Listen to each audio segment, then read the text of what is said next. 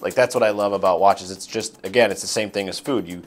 When you go and you eat at a really great restaurant and the food's amazing, and as a chef, you're like, this took them 2 weeks to make this garnish, because they had to dehydrate it and rehydrate it and pulverize it and fry it and then hang cure it or whatever. You know, you just see like the immense amount of process that went in, and it's the same with watches. It's like this was thought about a long time.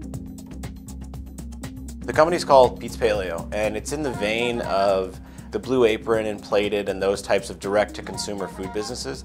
But we operate strictly in the paleo sphere, so all the proteins are pastured and organic, all the vegetables are seasonal and organic, everything comes from as local a place as possible. The menu changes every week, so you're gonna get 10 different items. All of the things are cooked differently, all different spices and flavors, and everything's cooked and prepared for you. And then we ship it fresh direct to your door. And with watches, it's the same thing. It's this so much thought beforehand before you even get started, and then putting everything in order, in the perfect order. Like when you look at your wrist, like to me, it's not just the time that you're seeing like all of that thought and ingenuity put into a beautiful product. I have 3 watches that I would say are the beginning of my collection. And the first is, it's actually the first watch that I got from Crown & Caliber, is this Omega chronograph. And it's one of the prettiest watches I've ever seen. It's got this beautiful black dial. Everything is all polished chrome. I think a lot of times Omegas, they will have like all the names of Seamaster or Speedmaster, and you can end up with a lot of extra kind of lines in the dial. This is not that at all. It's just super, super clean.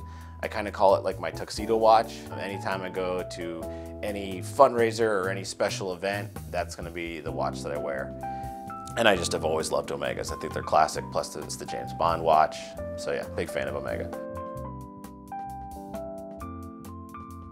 The other Omega that I have is actually, it's a really cool story. So it is a gift from my wife for our wedding.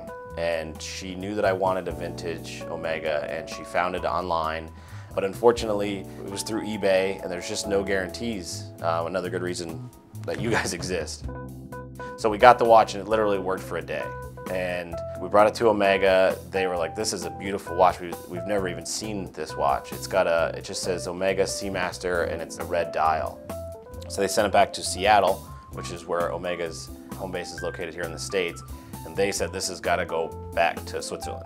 So it took 4 months to get it back, but it is a 1948 fighter pilot watch. It's got this really old school glow-in-the-dark paint on the minute and hour hand and around the dial. And I wonder like how much radiation's probably in it to make it still glow in the dark, because it's from 1948. But yeah, it was issued for Swiss fighter pilots after World War II. And so it was the 1 year they did that red face and that glow-in-the-dark paint for them when they were flying.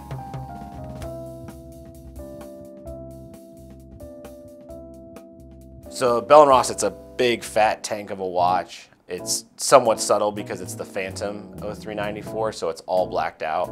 And the design of it is so beautiful though, because you think that like it would be hard to read the time, but it does, you know, it has a luminescence to it when you're in the dark. But even if you're not in like the best of light, just the way it was cut and the way that they set it up in the watch, you can always pick out where the hands are, and you always can tell the time even though it's completely blacked out.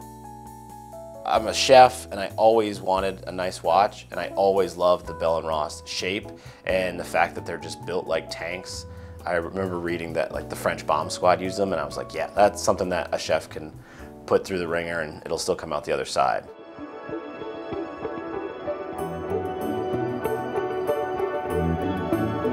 So the ability to crack into watch collecting and high-end watches without having to plunk down $5, $10, $15, $20,000 is pretty incredible. But then it's also really cool to think, to be able to get that and know that it came from a place that is going to take care of it and did a good job, restoring it. That's a great deal. Crown & Caliber is, I think, the only place to get a watch. Unless you really want to spend way more than you need to, and not have the option of the variety. Yeah, I think Crown & Caliber is the only place to get a watch.